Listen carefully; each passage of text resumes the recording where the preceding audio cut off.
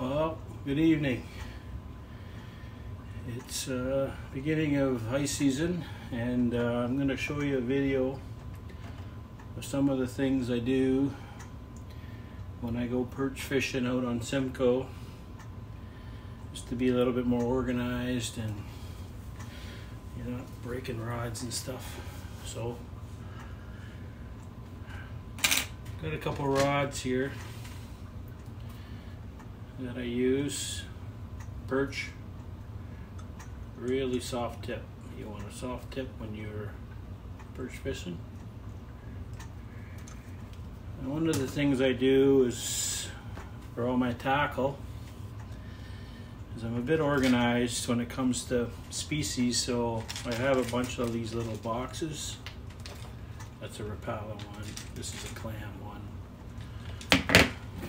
Another clam one here. But what I put on the back, because I have a few of these, is the species. P for perch, P for perch, P for perch. I got a couple ones with W on it for walleye, or L for Lakers, or whatever, right? So a little bit organized, because I don't usually take everything out. If you're walking out, you want to be light as possible. And I know for perch, my go-to is just really just a jig, and I go and get some minnows. That one there is I don't know what it is, tungsten.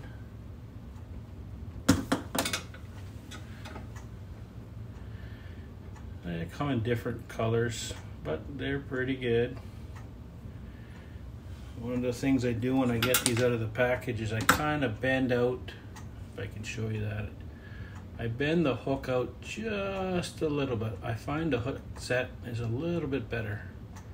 That's a little tip that I've learned over the years. A couple of my buddies done the same, and they said, yeah, it definitely helps with the hook set. You get more perch on. One of the things I do is also this is another little package here. That's a clam one, but what I do is I usually write, I'll cover my name, my telephone number on stuff, because I've lost stuff so many times. Going out, I drop something in the snow, it gets lost. And I actually got an underwater camera back once by putting my name in it up in Georgian Bay fishing for walleye, and I had the underwater camera on the skidoo. I didn't even use it that day, and I took it out of the skidoo to find something else, put it on the seat, and then when I drove away it fell off. And I got a call. I was halfway home. Somebody in Wabashine called and said, hey, you lose the camera? I didn't even know I lost it. I said, I don't know what you're talking about. I never used the camera today.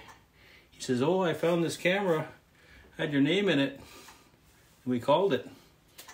And I said, God, I must have dropped it. So yeah, got it back, offered the guy a reward. He didn't want the reward.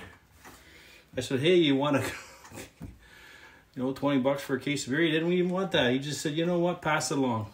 So I passed it along. Next time I find something, you got to have your name on it, right? I'll call it in. You never know. This is another thing. When the perch start to, slow down, you don't get bites, is I usually pull out the big boy. And all this is doing is providing noise underwater. And what I do with that, I put it down there and I do some really big strokes to get the noise going. And then I'll either reel it up, and then I'll go back to the jigging a pinner or jigging it into plastic or whatever. And it soon, after a few hits with this, the perch are back, or usually there's a big pike or there's something big in the area that the perch actually moved off because there's a predator in the area that that they want to eat. Some of the plastics I use, these work also for crappie too, eh? Like, not so much this for crappie, but this in a minnow or this in plastic work great for crappie. Never caught so many of those crappie in Simcoe, but farther north, yeah, there's lots. This one here, I don't know what it is with these clam mackies with Simcoe perch. They love it. I don't know what it is. This one's the red one, but there's also a pink one. I don't have it in front of me, but I don't know what's pink. That don't even match anything in the water. But pink, they love it.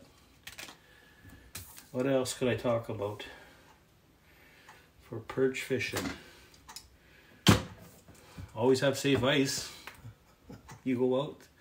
I know there's some people that like to go out early ice, but I'm an older fella, so I don't do that. All right, that's the end of my video on perch fishing. If you like it, like it. If you don't like it, well, put it in comments why. I know that other people like different setups, but at the end of the day, it's, you know, it's panfish. I think they bite on anything. Hot dog. Cheers. Bye.